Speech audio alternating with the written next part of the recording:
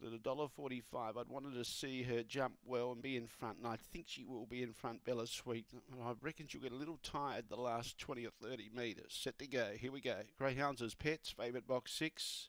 Away, Bella Sweet, slightly impeded, had a little bump there with Maltese News, and she's behind runners. So now from the inside, Mississippi Blue's trying to get to the outside. Soul Rocker in front. Now Bella Sweet's lifting, coming at it. Maltese News on the inside, outside Mississippi Blue and Headwood.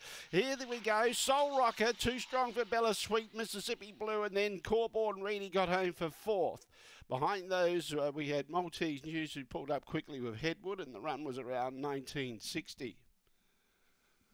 So the favourite didn't begin that well. I thought she might have been in front, but she was crossed easily by Soul Rocker in the early stages, who found the middle of the track. Bella Sweet went underneath, and in the meantime, Mississippi Blue was desperate to get to the outside. He bumped with Headwood and started to stoke up, but Soul Rocker's held off the challenge of Bella Sweet and Mississippi Blue. It's 3-6-1-7 in 1963 for race number 8.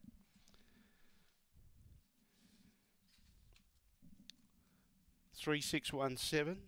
3-6-1-7, the judge